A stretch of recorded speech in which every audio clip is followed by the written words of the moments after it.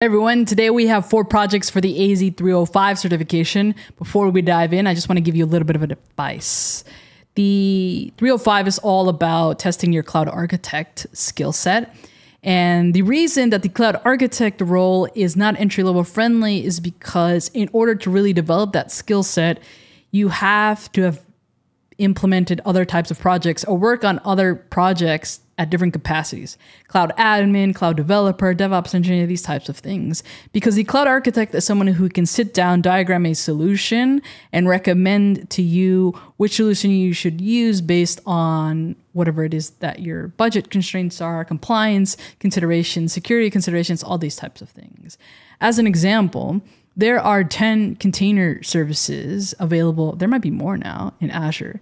Can you sit down and tell me which one I should use and give me the pros and cons of each? That is something a cloud architect should be able to know how to go and find out. And a lot of that is based on their own experience. That's why, it's harder to land those roles as an entry-level person, as a beginner.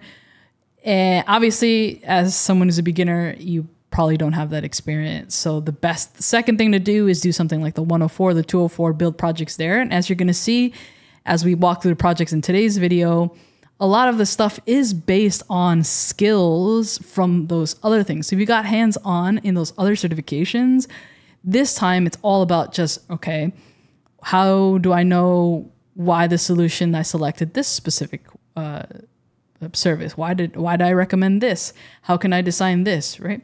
There's going to be a lot of overlap here, but it's just slightly different kind of take. Instead of you going and building, the skill set is more so around you understanding why you selected a certain one, but also understanding all the other available options that exist there, okay? With all that being said, hi, I'm GPS. Don't forget to like and subscribe. Comment with the next certification. In the last video, the 305 was the most popular comment, so that is why I am doing this one today. I do cloud things at Microsoft here on YouTube, and welcome to a new video. Okay, so we are in github.com/made-by-GPS/projects in the AZ-305 section. The link will be in the description. While you're at it, hit a like and subscribe, all right?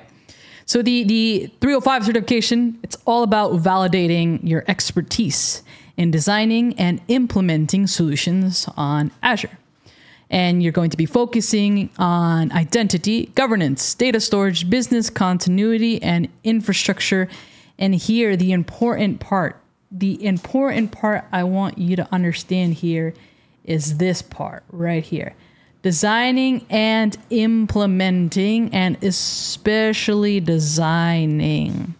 Implementing is actually something that you do in like the 204. That's why I mentioned this is a great cert to do before this one, or the 104.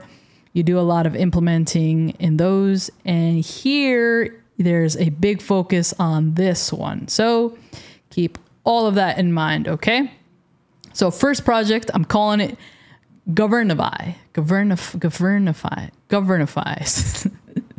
The ultimate identity governance and monitoring solution. And this is focused on the design, identity, governance, and monitoring solution. Actually, what I'm going to do is open up this, the study guide for the certification here. So we can just focus on the 4 areas that we have here. Design, identity, governance, and monitoring solutions, 25 to 30%. Design data storage solutions, 20 to 25%.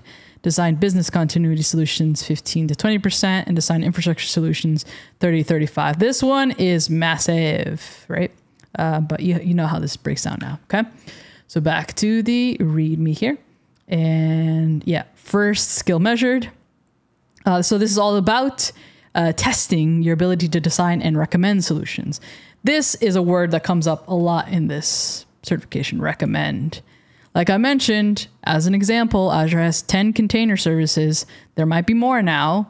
You need to be able to know which one to use when and why out of the 10. And you apply that to all different types of services, right? Okay.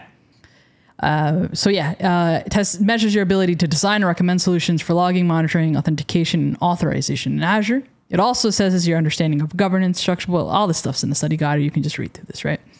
So in this project, create a multi-tier web application. If you've done the 104, the 204 projects, you already have this. So maybe you'll save yourself some time there too. And you will set up Azure AD for authentication, use Azure policy and blueprints. Blueprints is something that we haven't touched in the other projects, so it's something new here. For governance, and configure Azure Monitor and Login Analytics for logging and monitoring. So let's touch on this too, because this is why I love when people are a little bit more strategic with their certifications. Because, for example, if we look here, this is something that we've already done. These are new. This is something that we've already done in past projects. This is something we've already done in past projects. So you can just, you know how I mentioned with get one certification, build a project, get a complementary certification, and then build another project. Like if your first project was something that you're already deploying a multi-tier application, then in here, it's all about just, okay, how do you edit it? So you're getting a 305 skill set with that, right? So this is why I love that type of that framework that I mentioned. Okay. So anyway, you're going to be needing some programming unless you already have the application deployed, have some other application that you can use, but you're getting hands-on with a bunch. App service, we got hands-on with it on the 204, SQL's database 204, maybe on the 104 as well. AD 104 policy, I don't think we have. Blueprint, we have it. Monitor, we have on the 204. Login Analytics on the 204 as well. So there's only a few things that are new here, but that's great because then you just use, you know, I also have the video how I learn cloud things quicker. Is I'm never learning anything from scratch. I'm learning it in association with other things that I know of, and it just saves you time and you learn more because you're sort of stacking your skills, and I think it's awesome, right? So step one, set up a multi-tier web application. Step two, implement Azure AD authentication. Step three, set up app governance in Azure policy and blueprints. There's a couple of other steps there too. 4, configure monitor, pretty standard. 5, implement logging. 6, set up alerts and monitoring, and test the complete setup. So your goal really is to utilize policy blueprints in Azure AD to just allow the proper security procedures for someone to log into an application. The application can be anything as long as it's multi-tier. And just make sure that the right people can log in as long as they have the right things associated with them in Azure AD, right? That's kind of, it's pretty simple. But again, you need to put a focus on these 3 things here too. All right, cool. Project tool we're calling Data 4, a comprehensive data storage and integration solution. And this is testing the design data storage solutions skill that is measured. And it's all about your ability to design data storage solutions for both relational and non-relational data types. You'll need to know how to recommend. Again, remember I mentioned this word here, it comes up so much. Recommend the appropriate Azure Data Services storage tiers and data protection strategies. Additionally, you'll be evaluated on your ability to design data integration and analysis solutions. Pretty involved here. Not gonna lie, it was kind of difficult to find a solution that would be one, cost aware, I guess, because I know a lot of y'all are working within a budget, and also incorporated all these things, right? But in this project, you'll create a comprehensive data storage and integration solution using Azure services. You'll set up an Azure SQL database. Surprisingly, I recently learned that Azure SQL databases are actually popular in the startup world, which is great to know. And it's, hey, another thing for you to get hands-on with. And then later on, if you want to go for a startup role, it may come in handy, right? But anyway, you'll set up Azure SQL database for relational data and Azure Blob Storage for semi-structured and unstructured data. You'll also implement data integration using Azure Data Factory and data analysis using Azure Synapse Analytics. This last one might get a little expensive if you actually kept it running. So once you build it, you know, put it into like an ARM template, bicep template, and then you can, which is something that you should have practiced in the 204. And then just, you know, erase all your resources and things like that. If you kept it running, even though you wouldn't have that much traffic, but you just be aware of it. Make sure you implement your budgets and stuff like that too, right? One thing I forgot to mention here in the projects that I did different than the other ones is I'm putting an emphasis on describing the diagram that you should be building out. Yeah, so there's one for each project that I am recommending here. And you should, as an architect, listen to me. As an architect, you need to be able to build a diagram. You need to be able to explain your solutions through diagrams. So that's why in this specific certification projects, I've provided you the description of the diagram. You need to go and build it and have it as part of your documentation, okay? Programming is required here as well. Obviously, you're creating stuff like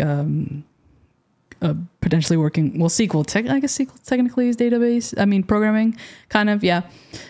But anyway, here's the steps too. You're going to have to set up an Azure SQL database. Make sure you create the right, use the lowest tiers possible, okay? Keep that in mind too.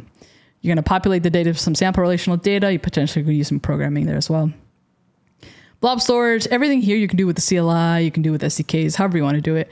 I would recommend at this point, if you're going for something like 305, to use a CLI instead of relying on just clicking around the portal. If you are clicking around in the portal, you are not ready to be a cloud architect. If you are clicking around in the portal, you are not ready to be a cloud architect. You need to be able to interact with whatever cloud platform you're using with a CLI or an SDK or some other way. You cannot be wasting your time clicking around. All right, cool. Anyway, more steps here on what you're actually need to implement. High level, enough for you to struggle and really feel like you want to quit, and then get momentum and be like, yeah, I know everything, right? That's kind of the goal with these guys. Anyway, next up, we have continuity craft, mastering business continuity in Azure, design business continuity solutions is a skill measured here. So it's all about being able to design, again, this word here, we see recommend, we see design a lot. Backup and disaster recovery solutions for Azure and hybrid workloads. I have mentioned before that I think hybrid is going to become very, very popular. And longevity, I could be wrong though, longevity when it comes to cloud computing, you're going to see a significant amount more used in hybrid than like cloud native or any kind of other, or multi-cloud. That's just kind of a thought that I have. But anyway, including compute resources, database, and unstructured data. It's, business continuity for different types of cloud services or cloud categories. Yeah. Cloud technology categories, maybe. It also values your expertise in recommending high availability solutions for various types of data and compute resources, right? I have some videos diagramming out things like fault tolerance, high availability, and a couple of other concepts. You can go check those out. But yeah, this is all about, hey, if my product fails, if my solution is failing, how quick can I get it back to in a running state, in a healthy state, and how much money am I losing? How much money can we avoid losing if we implement these types of business continuity solutions, right?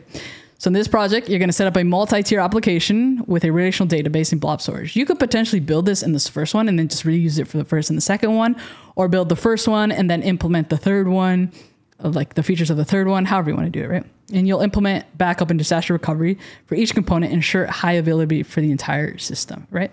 So whatever you build here, you're not really focused on building like backups. Maybe you have like images that are running, snapshots that are running.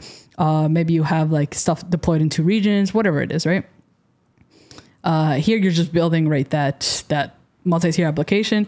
But in the third one, take it a next step and just make sure everything's backed up.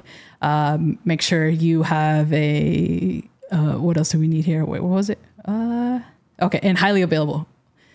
Highly available is cheaper than fault tolerant, I believe.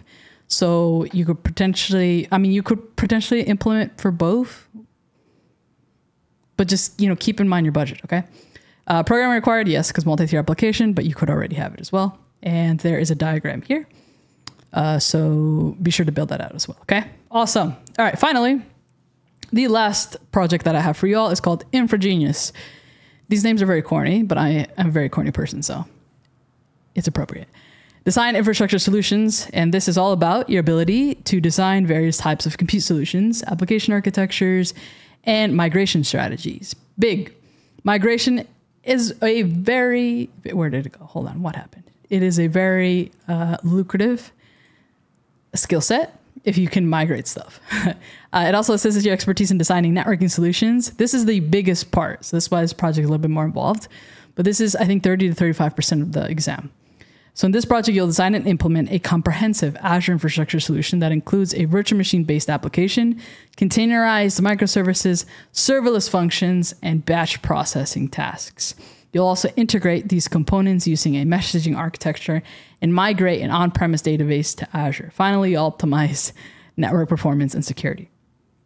Then you have the description here.